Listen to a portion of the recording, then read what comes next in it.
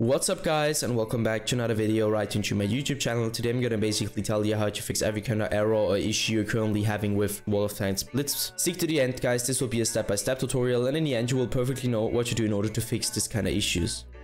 Before we start right into the video, I just want to let you guys know that I would really appreciate it if you would just leave a like, a comment or a subscription right into my YouTube channel. It would really make my day and help me out as a little YouTuber as I am.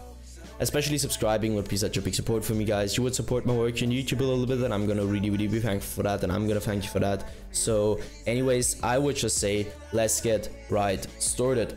So the first step I would recommend doing for everybody is gonna be to navigate to your taskbar. You're gonna right click your taskbar and open up your task manager.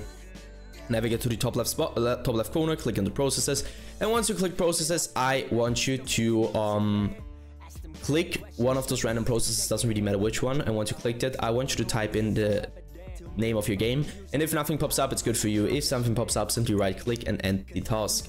Afterwards, you're able to enter the task manager again, navigate to the bottom left corner, click on the Windows symbol, open up your settings, navigate right into update and security, and stick around Windows Update. What I want you to do here is going to be to simply just download the latest version of your Windows driver, because it will fix a lot of issues and errors. So once you're finished with that, enter task and do the same thing for your graphics card.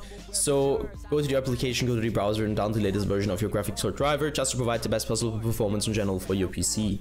Once you're finished with that, take your in-game shortcut on your desktop or your game shortcut, so your launch shortcut, you're gonna right click it, go to the very bottom where it says properties, you're gonna hit compatibility and simply copy my settings. So let's quickly run through it.